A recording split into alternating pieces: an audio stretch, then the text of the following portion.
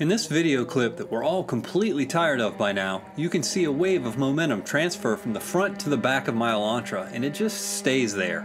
The rear suspension gives and it doesn't push back. It's too soft for what I'm doing with it here. That resulting squat unloads my front suspension and keeps it that way as long as my foot's on the gas. That in turn prevents the tires from biting. It looks like it's dragging its butt, and that would be fantastic if this thing was a rear-wheel drive car, but it's not. As I shift gears, you see that rocking action repeat. Torque steer and traction loss have always been an enormous issue with this car. In the previous video, I replaced strut perches with a set of Yoshi Fab camber plates that were made for a 92 Mirage. This was done in an effort to move the upper strut perch a bit to try to minimize the effect of bump steer. In another modification, I moved the strut hole just like it had to be done before to correct its camber, except this time I did it on a different hole. This allowed me to gain enough strut clearance so that I can finally safely fit a larger, stickier set of performance tires under the front axle. I've been stuck running around on the hockey pucks for safety reasons because using wheel spacers with the slicks only left me with 2 threads on each lug nut. I don't like wheel spacers, and they didn't fit without them, so I was out of options. These are the smallest drag slicks available for a 15-inch wheel. But in order for me to show you any of the fruits of my labors, I have to be able to legally drive this car on the street again. My inspection sticker just expired and my headlights are toast. They can't be saved, and I'll explain more about that later. I ordered the only used set I could find online, and I hope they're better ones than the ones I've got now. The shock absorber's job is to provide damping, which determines how fast the weight can move, but they won't stop that weight if it's more than the springs can handle. For your own safety, whenever you're doing suspension work, put the jack stands under the body, not under the axles or the suspension arms. I put the jack stands under the shackles for the rear trailing arms. That looks like the best place for me. I don't know the history on this car's rear suspension. I don't know whether it's the original suspension or if it's a combination of parts from other cars cobbled together or what. I don't know if the rear shocks are any good. I don't know if the factory strut provides enough damping. But I do know that with an engine 5 times more powerful than the one the car came with, I'm completely overloading these shocks and the rear springs that I've got. I don't want to buy expensive adjustable shocks for this car for multiple reasons. The main one being that the bumper sagging over 4 inches on launch tells me pretty much that these things are shot. But if these are the shocks that the car came with, then they're 27 years old now, and that's kind of understandable. I ordered a new set of KYB GR2s for an Elantra. They call them Excel Gs now, but they're the same thing for this car. They're better than the stock ones, but not by much. Looks like we got ourselves a shake weight. Seriously, why did I even buy spring compressors? Just like with the front wheels, the spring in the rear doesn't make up the whole gap between the perches. It's just more of the same on the driver's side. When I do this, I like to support the rear axle with a floor jack and lift the axle while I loosen up the top strut perches. Then lower the jack once the nuts have been removed from the upper perch and remove the springs. Depending on how high your car is raised, there's a possibility of damaging brake lines if you don't have the axle supported. But raising the axle saves some elbow grease, and it keeps you from dropping the springs and the shocks once the last fastener's loose. There you have it, shake weight number 2.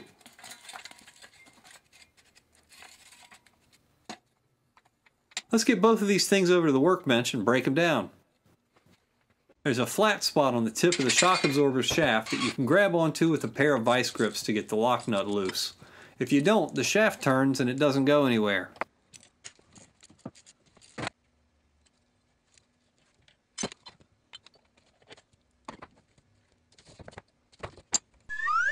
Looks like when I fully compress it, it sticks.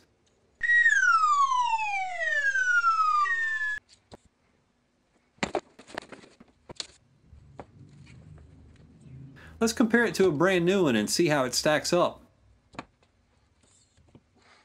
Well, it doesn't stick anyway.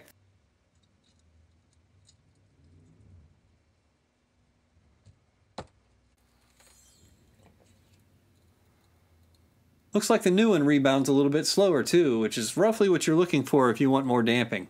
I'm just happy it doesn't stick. It's nice to freshen these things up. What about those springs though? I don't know what my options are yet, but let's take some measurements first. Looks like I've got about 11 3/4 inches long by about 4 inches wide. The inner diameter is about 3 3/8 of an inch, and when you're shopping around for springs, that's the kind of measurement you need to go by, the inner diameter. I happen to have the rear lowering springs here that match the ones I installed on the front wheels. The measurements are spot on, but I really don't think these things are going to work for what I want to do. There's just too many coils on them. The more coils, the softer the springs will be because there's so much more material to give. They're at least progressive rate springs, but they're lowering springs, which means they're softer overall. I'd be pretty lucky if they're even close to the same spring rate. Sure is pretty though. It's pretty weird putting shiny things on my Elantra. Yeah, nah, these things are way too soft. I think I'm going to have to go fish. Go a different route. I'm using these spring measurements to go find a set of springs with a significantly higher spring rate. I just need a set that are squared on one end and tangential on the other. Parts arrived and I think I got a set of springs that just might work out for me. I'm pretty sure these are springs anyway. If they're springs, they should bounce. Oh,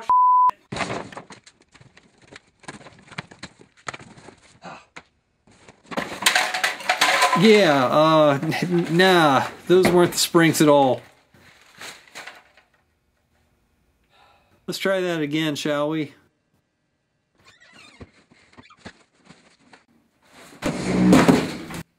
Springs. I picked out a set of rear springs for an all-wheel drive 2001 to 2005 Pontiac Aztek for about 75 bucks. 510-pound rear springs. When I measure the coil, I get about 16¼ millimeters. Let's see what the stock ones are. Got about 11.4 on the stockers. Lowering springs are about 10.5 millimeters. And that's 1.5 times the material to have to bend on each one of these coils on the Aztek springs. These things are going to be stout. I can already tell right now these are going to be too long. Might have to cut a coil out of that. Maybe two. We'll see. So, new springs, new shocks. I need to harvest some parts off of these things in order to put the new stuff together. Namely the hardware, the bushings, the dust covers, bump stops, and hats. A Pontiac Aztek weighs 4,050 pounds. A four-door Hyundai Elantra GLS in stock trim weighs about 2,452 pounds. When you consider there's a 1,500 pound difference between these two cars, you can easily guess how extremely stiff these springs are going to be. I doubt they'll even compress under the weight of my Elantra. But I do know one thing. I know they're going to bounce that squat right back to the front wheels where it belongs, and that's what I'm trying to do here. Hopefully I can get this job right after only doing it twice. Mechanics who service cars for a living only like to do a job once. That's why you won't ever find anyone selling you on the idea of installing Pontiac Aztek springs in your Elantra. This is going to be really funny. This thing's going to be sitting way up in the air. Let's see what it looks like. Putting these things back on is pretty much the same as disassembly. You reuse all 4 of the nuts and bolts you removed from each side, line up the assembly, and start from the bottom bolt.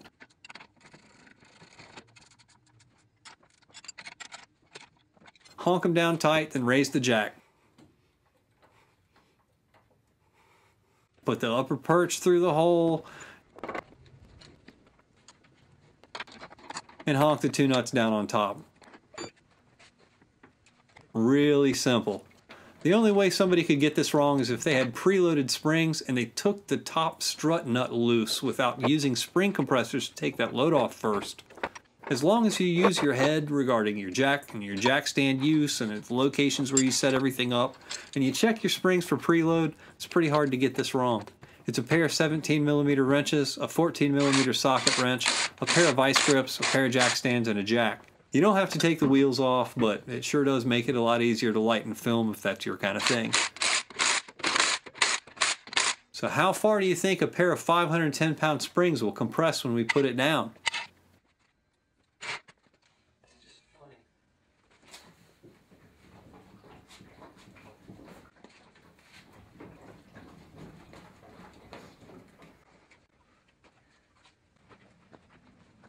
This is crazy. Nearly 4 fingers and a thumb. 4 fingers for real.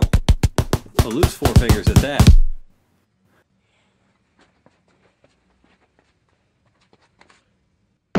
Same basic thing on the other side. 2 fingers in the front. That's about how I like it. 2 fingers. I can't fit 3. I can fit my feet in the rear.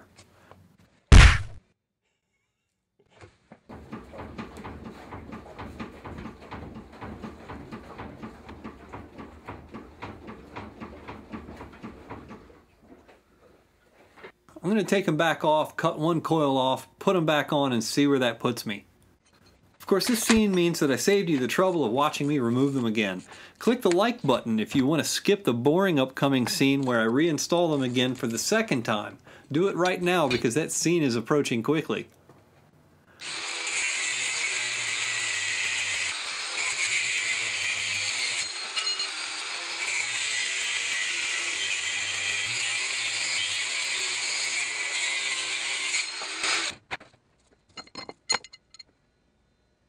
The gap between the top coil was a tad over 2 inches. I cut both springs exactly the same, and I put them all back together. It'll make a difference, but is it enough? Thank you for all voting overwhelmingly in support of skipping that scene. I thought it was boring too. Can't get 4. Looks like it's 3 fingers in the rear. It's still at least a finger up higher than it used to be, and it looks a little bit stupid, but haven't you seen the rest of the car? Because of how the front end likes to lift, I'm actually okay with this. We got 3 fingers in the driver's rear too. That's just how it goes. It's disgusting. Let's get this thing outside for a walk around and a good laugh, shall we? It's got a little bit of rake to it. Still looks really innocent with those steel Ultima wheels, and I really love that look on this car, but I can't go trolling with it until I fix those dang headlights and get a new safety inspection sticker on the windshield. The last time I took this car in for an inspection, my headlights barely squeaked by, and they really should have failed. I knew they were already toast, and I also knew that I was already cheating with them to begin with. The inspector thought they were just out of alignment, and he tried to make adjustments, and he found that the adjusters were broken. Well, the mounts for all the bulbs were dry rotted and broken out, and I duct taped all the bulbs in, and that's more likely what was causing the misaligned headlight issue than the adjusters were. That's not actually something you want to point out to your safety inspector if you already know you're cheating. He didn't spot the duct tape even though it's fairly obvious. Duct tape is not a correct fix for any problem no matter what Mythbusters tells you, but it's a good enough temporary fix for desperate people in desperate times. It's usually a big red flag to any mechanic or an inspector that something else is not right.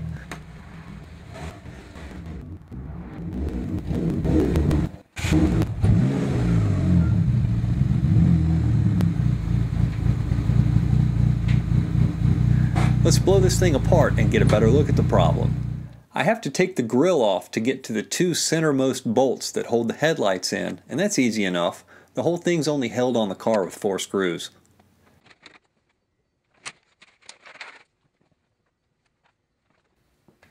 Now, you see that right there?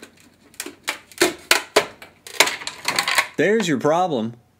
It's not just the bulb mounts that were dry rotted. The same problem the bulb mounts experience had long since taken its toll on the seal between the lens and the rest of the headlight housing. It's all dry rotted inside and out. The lens is fogged too, on both sides. Absolutely everything plastic on it is already broken, including the adjuster assemblies. It feels good to finally take this thing off, and it's just 4 bolts, 2 harness plugs, and 3 bulbs holding in each headlight. The side markers are just held in with the spring. It's an absolutely stupid design because they pop off all the time, especially at speed. Adds character, I guess. There's a better close-up of the bulb mount, also dry rotted just like the housing is. The plastic just crumbled. Every time it rained, they'd fog up with water droplets. There's only one new set of headlights available in the entire aftermarket in America for this car. They're normally $60 each, but the seller knows they have the last set, and the last I checked, they're $250 a piece. It took nearly all year long for me to find another used set of headlights in good enough condition to put back on the road. These came out of Iowa Falls, nearly 1,200 miles away. Based on what I see right here, I wish I had the rest of that chassis that these came from. These lenses are intact and they're in good shape all the way around. The seals are good, the bulb sockets are in perfect condition, the plastic's even still shiny where they screw together. The bulb side of the plug isn't dry rotted. The ears where you bolt it to the chassis are intact, not cracked up and broken like my old lenses were. All the same stuff can be said about its wife too. To get a better look at them, first I'm going to start with a wet paper towel to get the dirt off, and then I'm going to polish up the lenses. I'm using metal polish to remove light scratches and oxidation from the plastic. You just apply a little bit of elbow grease and rub it like Nanook in a circular motion until it dries up and squeaks. Then buff it off with a clean part of the cloth, and what you end up with is a brilliant shiny exterior finish that shows off just how crappy the rest of the plastic lens really is. 9 times out of 10, it's just that outer layer of oxidized stuff that makes the lens look crappy. For example, here's one of the horrible dry-rotted headlights that were on this car back when the video started. They're not in good shape like the used ones I just bought. I'm going to polish part of it so that you can see the difference. You see that? The shine from the overhead light? The difference between the untreated oxidized side versus the shiny unoxidized polished side? It puts a shiny new finish on faded 27-year-old plastic. I'll do it again so that you can get a better look at it. Don't use power buffers for this because the added friction they produce will heat up and melt the plastic and embed the metal polish permanently into the lens. This is best done by hand. Every car ninja has their own trick for this. I've heard of people using toothpaste, soft scrub, or bug spray, or even expensive headlight detailing kits, which to me just seems stupid when all it takes is a 10-cent squirt of metal polish, some elbow grease, and an old t-shirt. It's a more permanent fix than bug spray, and it doesn't yellow the lens. Whenever I finish the polish job, I like to follow up with an auto wax, just to keep the bug guts off of it and to make them easier to clean later. The replacements I picked up turned out crystal clear. Looks like I have an extra waterproof connector for the side marker lights if I ever need it. You can never have too many waterproof two-prong connectors. I need these bulb assemblies. Both of them, including this lock ring missing half of its teeth because the one that's there now has no teeth on it at all. I'm glad it's on here. Looks like I also get free headlight bulbs too. I hope I remember to put these somewhere safe and oil-free, which I probably won't. I'm just going to use the headlight bulbs that are already on my car right now that I know that work. What about this adjuster assembly though? Will it budge, or will it be seized up from sitting in the same spot for nearly 3 decades? Let's see. I used silicone spray in an attempt to make turning the plastic parts against the metal threads of the adjuster rod easier. Felt like a smart thing to do, but let's face it, it isn't going to do a damn thing. Next, grab the 4mm socket to help discover this fact, and when you turn it, you hear that? That's not gears turning.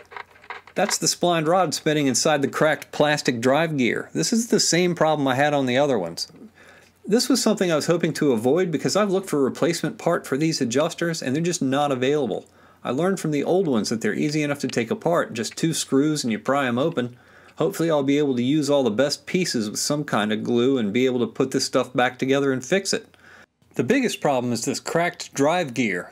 When you turn the adjuster rod, the torque load just snaps and breaks the driven gear in half and then it's all over. But I'm going to clean up these parts and try to glue it all back together again. At first I thought that emblem and trim adhesive might work well, but that ended up being a bad idea. It does a really good job gluing metal to plastic, but it's just too soft to withstand any kind of load. It didn't matter how careful I was cleaning up the excess and clamping it, giving it ample time to drive, it's just not sturdy enough. But I think it's a two-pronged problem. If I make the driven gear easier to turn, it'll take some of the load and the stress off of the drive gear. So I'm going to spin and work the driven gear with a power drill until it spins more freely. Clean up all the corrosion and salt in the threads and grease the adjuster rod. I'm just doing what I can to make it a little bit looser, that's all.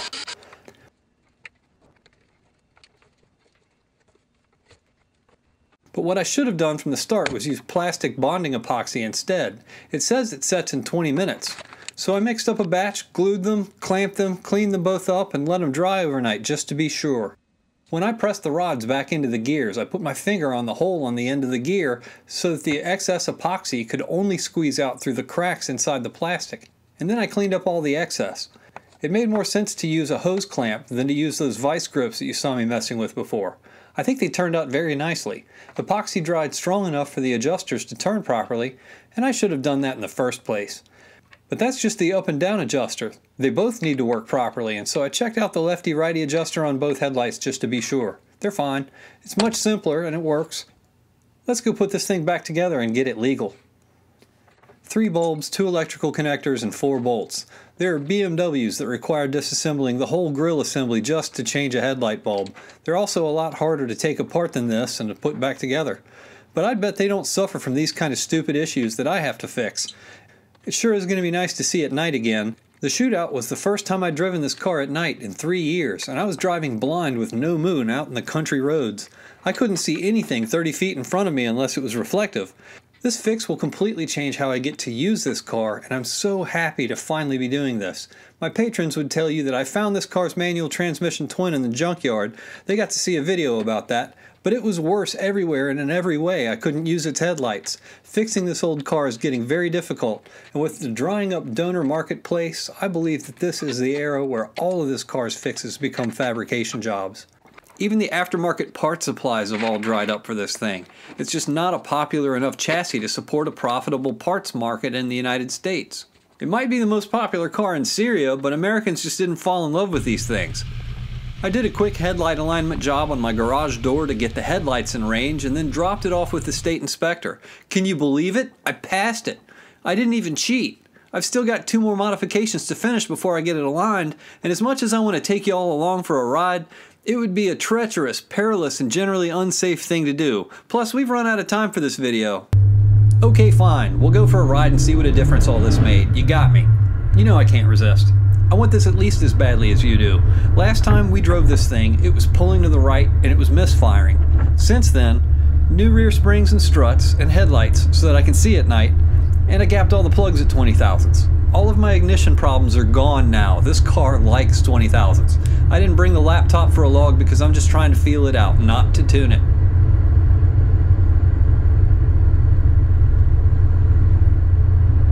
Yep, still pulls to the right.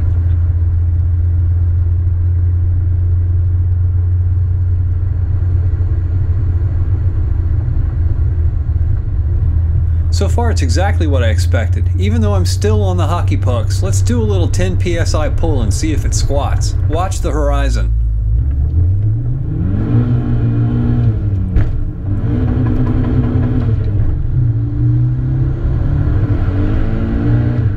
The squat is completely gone. Still has plenty of wheel spin, which is fun. With the ignition fixed, the spool in the power output is immediate in the lower gears and it quickly finds the rev limiter. It might help me to get a lighter wastegate spring though. I pedaled first. Second gear, nothing. Landed out. Third gear gripped for a minute. This is still at 10 pounds. Let's go over some train tracks and see how bumpy it is. Maybe I'm flattering myself, but I'm pretty sure that Nick Blackhurst from Bad Obsession Motorsports was talking about me when he mentioned the dummies who build performance drivetrains and install cheap tires.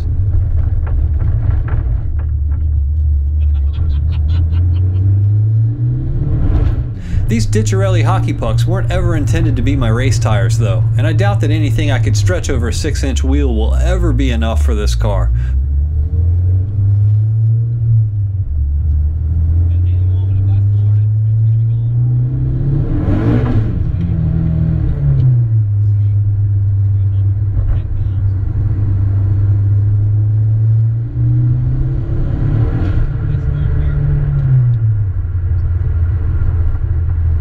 Front-wheel drive is a much greater challenge than all-wheel drive. With the way this car is built, it's going to take a lot more changes than I've made so far, a dry road, some glue, and a lot of driving skill in order to keep the tires planted.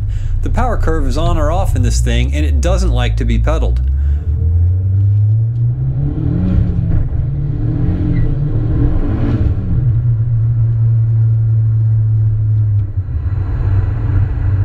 Once I got it out on a longer, straighter, flatter, faster road, it once again confirms that it's pulling to the right. I'll have that sorted out soon enough. The new headlights proved their worth. I can actually see at night again. The camera sucks in low light, but it's a drastic difference from where I'm sitting. That's really going to help with getting the car tuned in these short winter days. But we're out of time for real now. Tuck and roll. I've got a few more changes to make, and I'll be back with another episode very soon.